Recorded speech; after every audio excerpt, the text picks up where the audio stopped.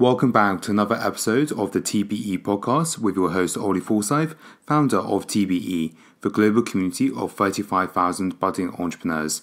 Today's guest is the founder of Sushi, Simon Woodroffe.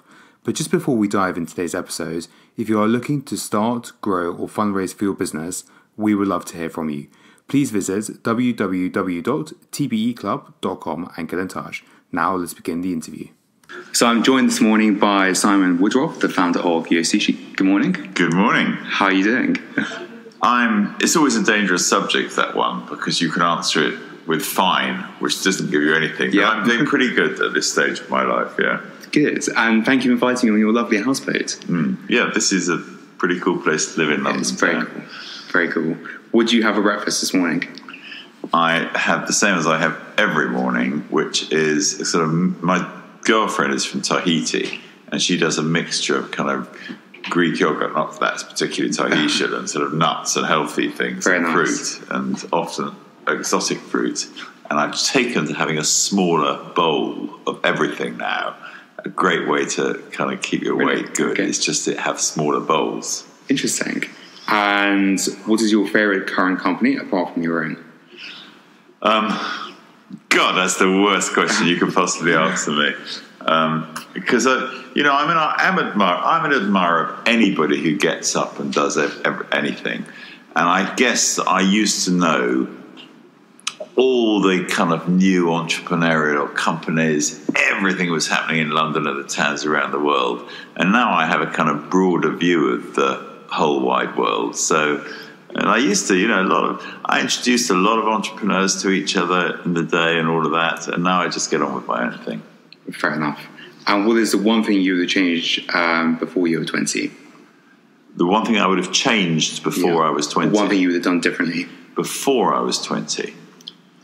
Well, I had a pretty tumultuous teen and early 20s. I was a fully paid up, fully fledged, peace sign giving, love and peace hippie with a penchant for making a few bob on the side. And so I wouldn't have changed anything about that period. Sounds pretty good. Okay, so tell us about your backstory before you started You started in the events industry. How did you get into that? I left school when I was 16 with 2 O-levels. And my dad always said, do something that you enjoy because you're awake an awful lot of the time. And I really didn't enjoy anything to do with work, so I went into the rock and roll business as a roadie, putting the lights up in the early days of rock shows.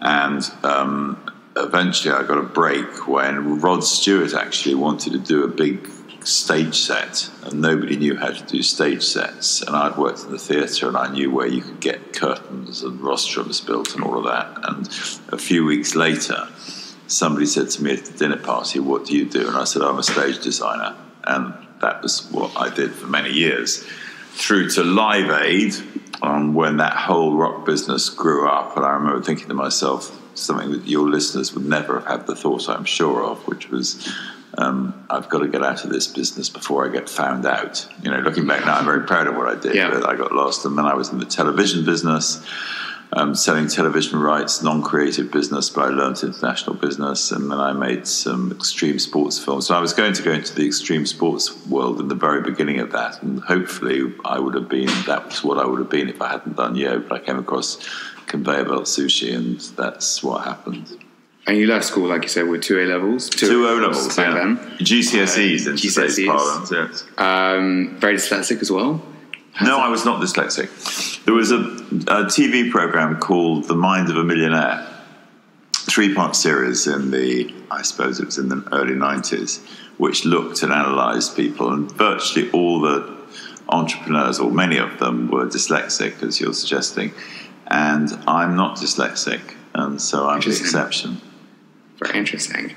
And you started back in 1997. How did you launch it, and where did the idea come from? Well, I started working on 1995. I'd been divorced, I'd been thrown to my knees. I knew I wasn't really employable, and I was down to my last £200,000 post-divorce, tied up in my flat. And I determined that I was going to start a new business, and I was going to do all sorts of things. Extreme sports was one of them, and I was going to start indoor climbing walls. And I was about to press the button on indoor climbing walls when my father had also always said, go and ask people's advice. It's amazing who will listen to you if you can really learn to listen. And I'd asked a Japanese guy I knew, a guy called by the name of Mr. Uehara, who was a Japanese television producer. And we were having lunch. He'd taken me to a sushi lunch. And I said, what about sushi? Because I'd lived in LA and knew it. And he said, what you should do is a conveyor belt sushi bar with girls in black PVC miniskirts. And ping! The lights went on in my head. And I did the research. And that's how I started. That was in 1995, 2 years before I opened the first Joe Sushi. And where did you launch the first one? First Joe Sushi I launched on January 22nd, 1997, in Poland Street, Soho, which in those days was a back street, which we pulled out. But you had a big queue going out the door. I had the first, we had a big opening party, and during the period it was being built, I hadn't got any money for marketing really, and I put up on the front of these 3 big windows we had on that street a coloured paper cover on which it had random words like Kirin, conveyor, robot, round, things like that. And people walked by and people were going, what's in there? What's happening? And we wouldn't let anybody look in. And then a couple of days when we were doing previews before we opened officially, we took the thing down and people were just walking past in Soho looking in through the window. And there was that moment of, you've got to see what is going on there. Wow. And the first 2 weeks, nobody came. It was virtually empty. And the second Saturday actually, I think it was, we had a queue down the block, and that queue lasted for 5 years. It was incredible. Wow. It was like taking off very tight boots. We had an instant success, like having a hit record. And how difficult was it to grow the business? Well, that's when the problem started, the day we opened. But I'd say it spent 2 years. I was going to open that restaurant at the end of 1 year. And if I'd opened it 1 year, I'd have opened a typical Japanese conveyor belt sushi bar. Like there are 2,500 of them in Japan. They've been going since the 1960s. And I wouldn't be here today talking to you. Oh, yeah. And in that second year, all things happened that made Yo Sushi a big hit when we first opened. There are a lot of things. It was very similar. It's not dissimilar to what it is today, actually. The big difference was that we had robots serving the drinks. And I remember the company where I had built the robots, a company called Brilliant Stages, who do things for me today, actually. They do a lot of the big showbiz, rock and roll shows, travel around the world, used to very fast-track development of difficult things. And about a month before we opened that first restaurant in Poland Street, in Soho, on a building site, they turned up with the prototype of this robotic drinks trolley that I had ordered.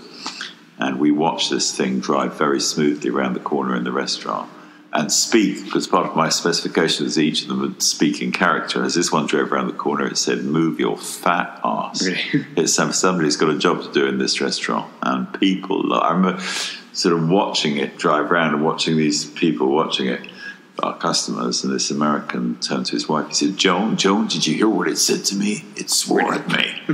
And, it's a robot. And I realized that, if you change the rules, change the playing field, you can do anything in this world. Interesting. And you grew to a certain size when you decided to take on a new CEO, Robert Rowland. Yeah, Robin came in as my operations director 3 years in with lots of problems with, we used to say chefs are from Venus and people are from Mars. We had all sorts of things. We'd built the second restaurant. We'd built Harvey Nichols, that was up and running. We'd built Selfridges. We built Finchley Road. We had, the money was rolling in really. But lots of problems. And Robin came on as ops director and was with me for a couple of years. And then said to me, Simon, you're an absolute inspiration. None of this would have happened without you, but you change your mind all the time and you spend your money on projects. I was always coming up with something new to do, and he said, it's not the way to run a business. And I said, well, if you think you can do better, you go ahead and run it. And really? They never believed me, none of them, really? But he really took it on.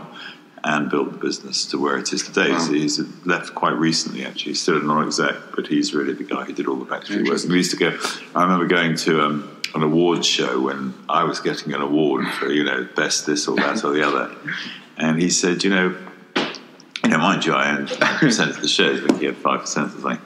But he said, why do they always get you up on the stage? And I said, the thing is, Robin, that if you went up on the stage, you'd talk about the like-for-like figures from this year to last year, and I'll talk about the world and life and everything, and that's the difference. I actually met Robin 2 weeks ago. Yeah. And obviously he was sharing the story. And tell us about the private equity meeting you had when you got the money in the bank and you went to Oxford Street. Yeah, well, Robin really led the cavalry charge to sell the company, but I think about year 6. And we dropped, we were with 3i for a while, and then we dropped them, and we went with a smaller company called Primary. And I never really believed that we were going to make that deal. But, fortunately, Robin did know that we were going to make that deal. And he believed it. And so when we got to the lawyers' meeting where I was signing sort of 39 different documents and, earning a substantial amount of money, and, they said, well, where do you want to put the money? And suddenly the lawyers, who'd been awful people, turned into really nice people, and we had some champagne and all of that sort of stuff. And they said, where do you want money? And in those days we had checkbooks. So I pulled my checkbook out and gave them the sort code and my current account number, and they said the money will be in your account within 20 minutes from that last signature. So I signed pretty quickly. And I remember walking back a bit tipsy down Oxford Street, where I lived in those days, and seeing the ATM machine and thinking to myself, well, I'll have a look and just make sure it's there. And, I stood in the queue and put my PIN number in. And there on the screen was a number which was kind of just an enormous sense of relief that, this pack of cards that I'd built that could have been blown over by blowing on it, had survived, and I'd got some money out of it. And so much so, and I stood there looking at it for so long, but the guy behind me was sort of coughing and spluttering, and I turned to him and I said, excuse me, mate. I said, cop a look at this, and I can tell you. Did he say anything afterwards? Yeah, I don't know, but I can't remember. But I'll tell you, if any of your listeners ever fall for that old ploy that money doesn't make you happy, the people are lying who tell you that one. Yeah.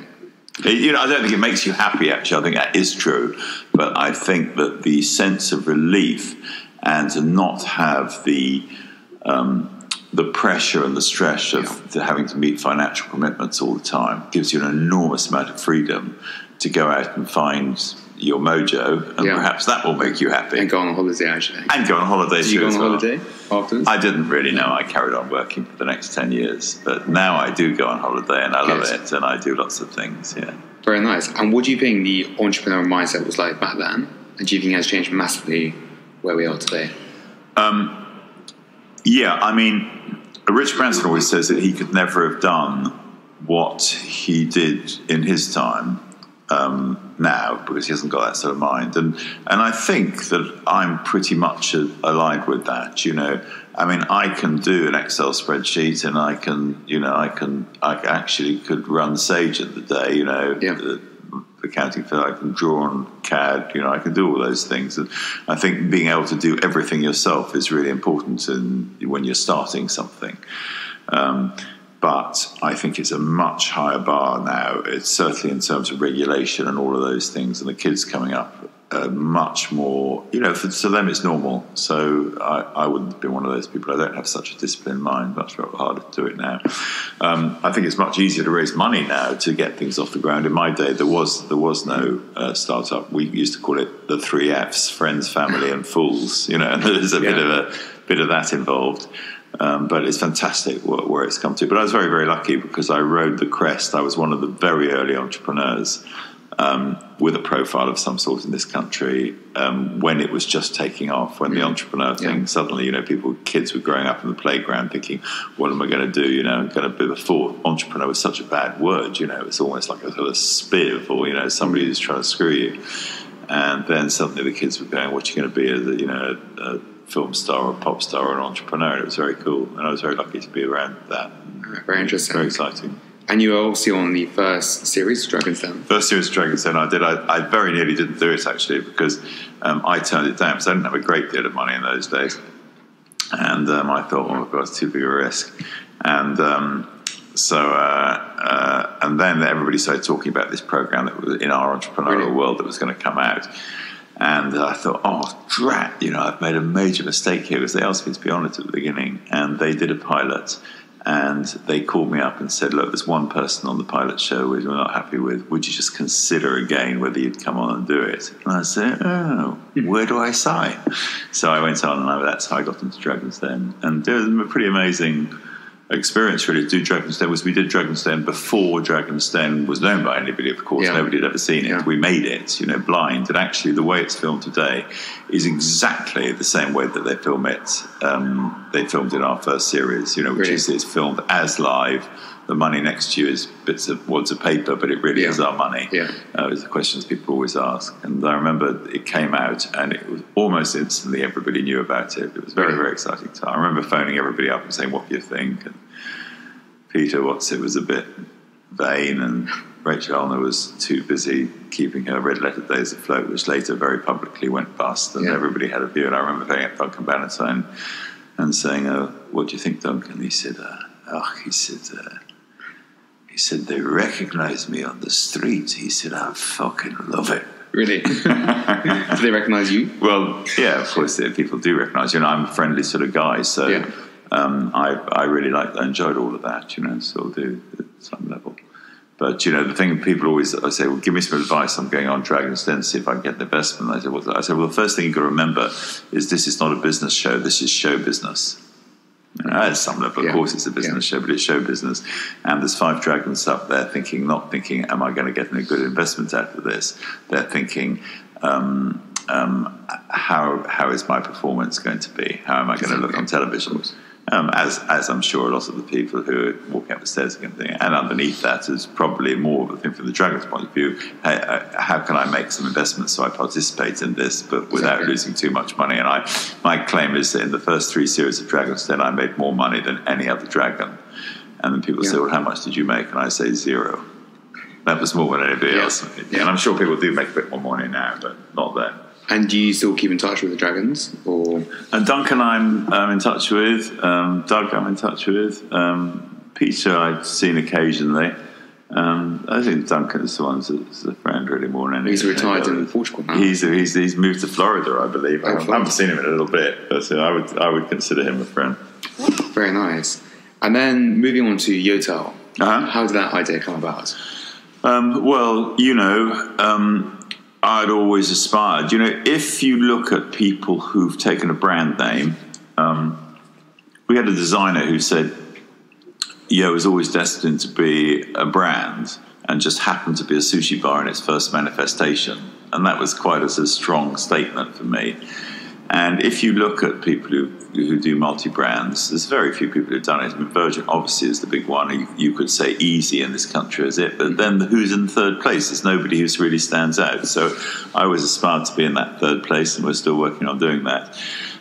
So I thought, well, if we've done hotels, what do you do next? If you've done restaurants, what do you do next? Hotels is pretty obvious. And I started, and I'm at my happiest. I think one of the great secrets of life is to figure out what you're good at. Yeah. And then try and spend 90% of your time, not 100, but 90% of your time doing what you're good at.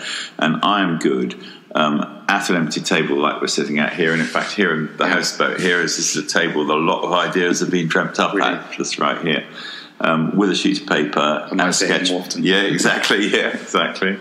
With a sheet of paper, sketching, drawing, the scale rule, whatever. I like to do real things. I'm not app-land particularly. So I'm good at creating things, getting people enthusiastic, getting things started up. I'm good at publicising them and marketing them and all that side of it. And I like to work with people who are good at the detail of running it all through. Although I'm pretty good at detail as well, but I can be over-interfering and controlling, and I'm not always right. But that's one of the great lessons I've learned. So where are we going with this question? How did the idea come about? So that's what we thought. I thought, well, it was obvious to do a hotel, and we started looking at. I think I have 100 different drawings somewhere of anything. Could have been anything. Could have been kind of egg-shaped pods in airports, and we eventually came up, which was what we came up with, and we.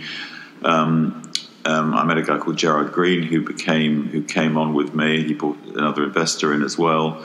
And we developed a prototype. Always been a big believer in developing real prototypes rather than just by doing things from drawings. And we exhibited it at 100% design. And people walked in and said, "This is the future." You know, it was super luxury in a very, very small space. That was the idea of it. And the idea was that the windows looked out onto the corridors, so we could go into spaces that nobody else could go into, and we could sell rooms by the hour. Certainly in airports, which is where we started out, we could sell rooms by the hour rather than by the day. And so I remember standing in conferences, and, you know, so Kurt Ritter from Radisson Hotels stood up on the conference platform and said, "You know, we did 96% occupancy last year." And I said, "Well, we've never done any hotels, but actually our hotel in Gatwick did 250% occupancy, I think, last year." Wow. So that was really something.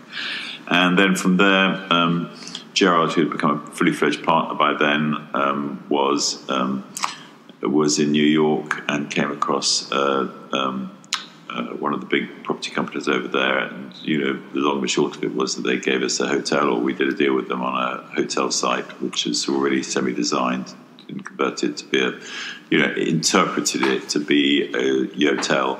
And we opened 700 rooms in New York, and that was the stepping stone really to what we've got now, which is a lot of hotels being built around the world. And I sold, rather like I did with Sushi, I sold my shares 2 years ago in Yotel. With a contract, I get a percentage royalty.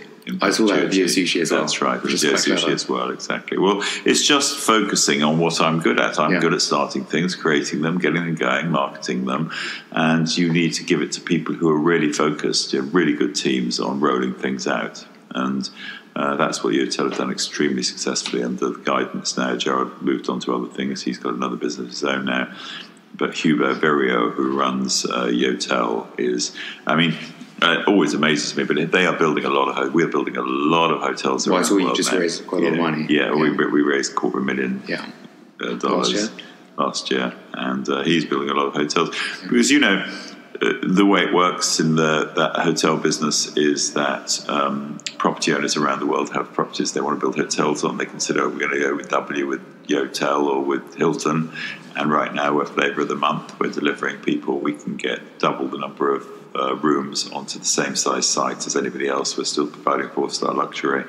It's a no-brainer, really, and we're operating them very, very well. And they've been, for the most part, pretty successful. You always have a few difficult bits, but they've done really, really well. And the public have taken to them, and so have property developers. So long may it last. But, you know, we have a thing both in Sushi and in Yotel that I started years ago called Can I, C-A-N, new word I, ? And it stands for constant and never-ending innovation or improvement. And that's, you know, that's what the 21st century businesses need to do. You know, to succeed in this world, you know, the bar is very high. You know, whatever you do has got to be great. And you've got to constantly reinvent it to stay in that place. Yeah. And so is right. But that is the thing. You can't just say we'll roll out now on a cookie cutter basis. You're constantly reinventing. Exciting. And your latest venture, Yohome. And Yohome, well, Yohome has been, it's taken me 6 years to date, and I'm hopefully it's 2019 next year we'll be up and running with the first one. You know, in the UK? Or? In the UK, yeah, we have a site in Manchester which we're going to build out. But it's different. It's a radical radical home system for both rental and sale and service departments, indeed.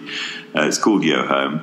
And they are single-room apartments which have mechanical moving parts that transform one. So every room is, for example, one of our rooms is 500 square feet, and it changes from a 500 square foot bedroom to a 500 square foot sitting room to a 500 square foot dining and kitchen room. You know, so the thing is, you're lifting your eyes to my houseboat here. I suppose it's got some of those bits to it, yeah. But no, these are real transform. But so there's that part, which is a radical interior, and then we've got a very clever building system, which we think will dramatically reduce costs of building around the world as well, and can be shipped in containers around the world.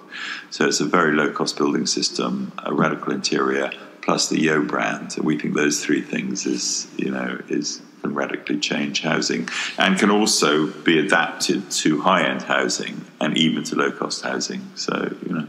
And can people only buy them, or you can buy them, you can rent them? it'll be all sorts. Interesting. Do you think co-living is? I think co-living is a big thing. I think I'm sure that Yo will go into Yo work as well.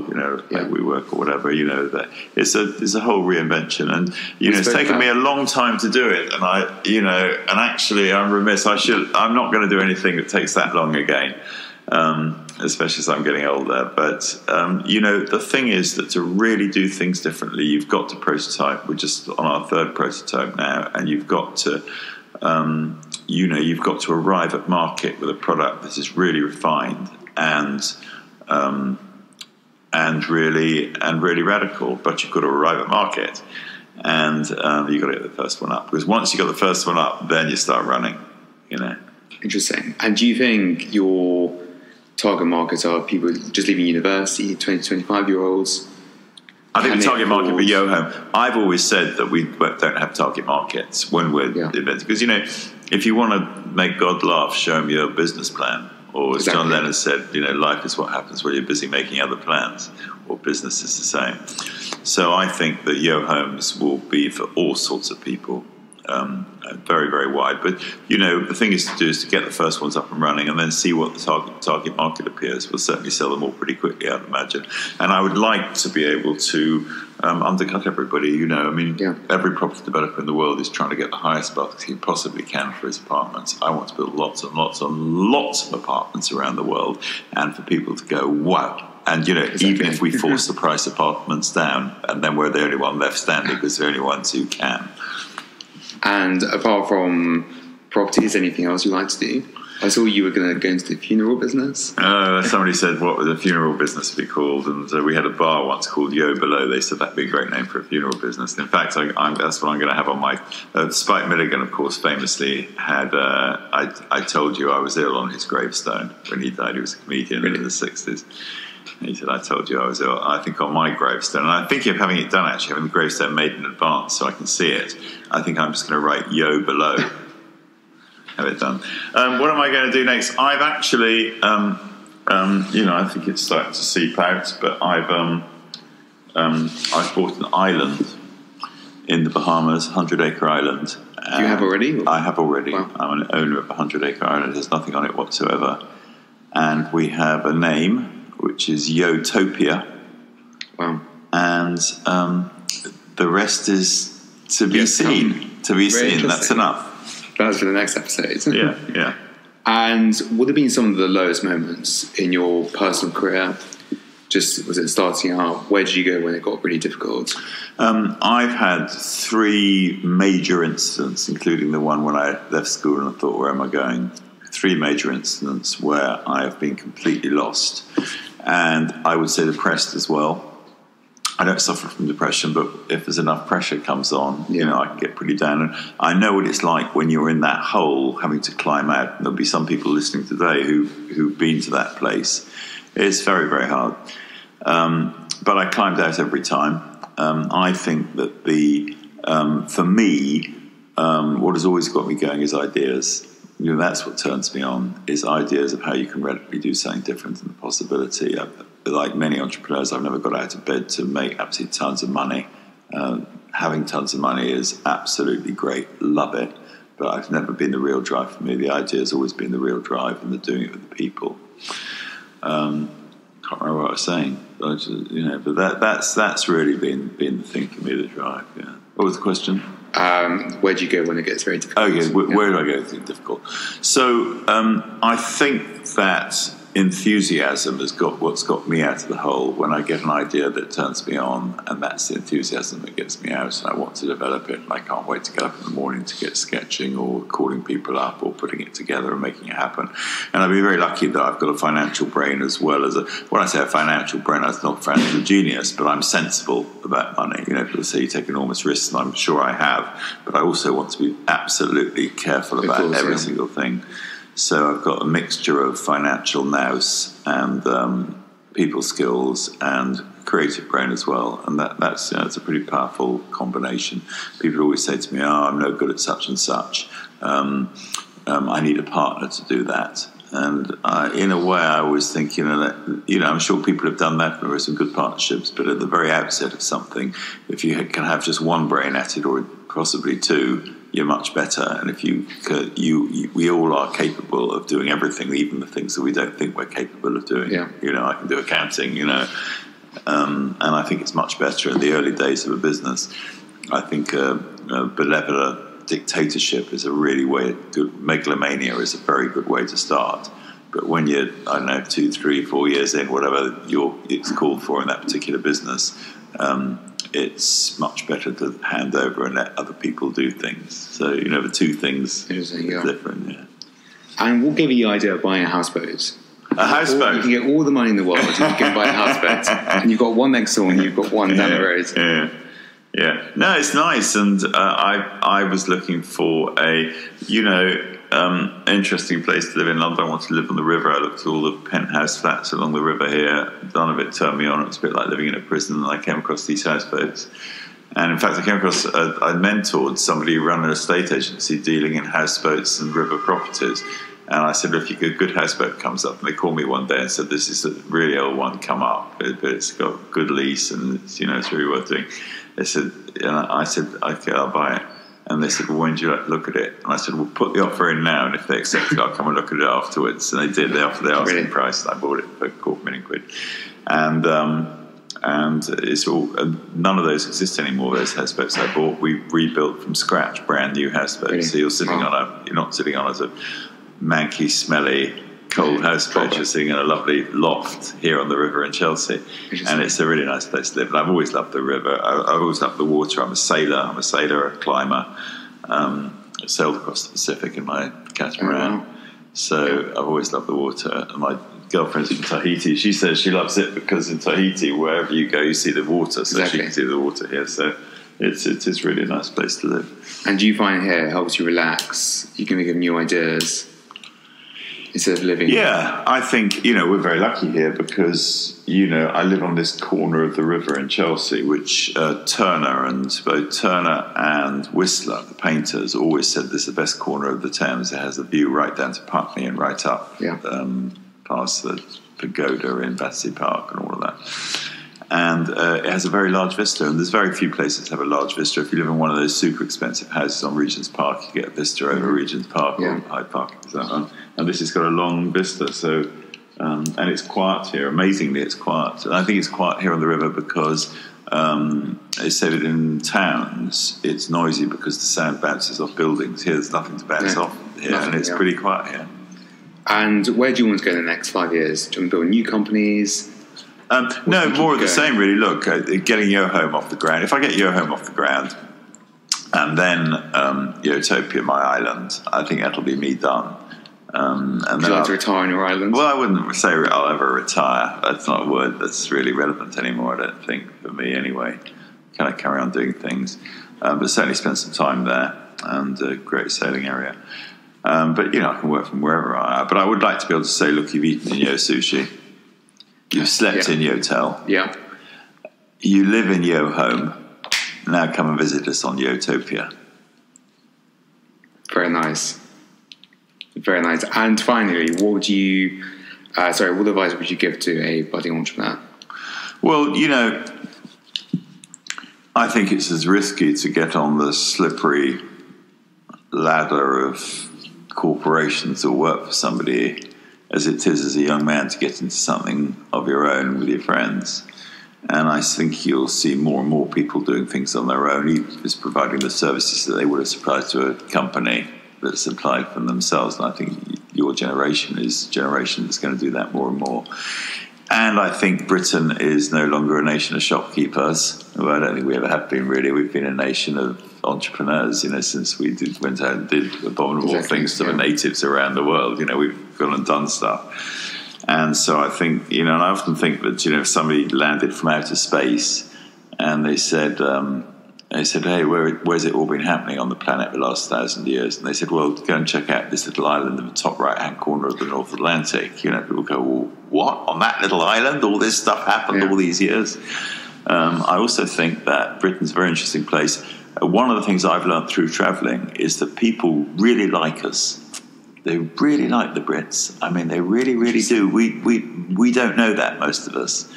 We're very popular. We're popular for our culture, for our manners, for our sense of humour. People really like us. And so being a British entrepreneur is about as good as it gets. And I never met the person who went out to do what they dreamed of doing, regardless of whether they later succeeded or failed, because you can always get up and start up again, especially when you're younger.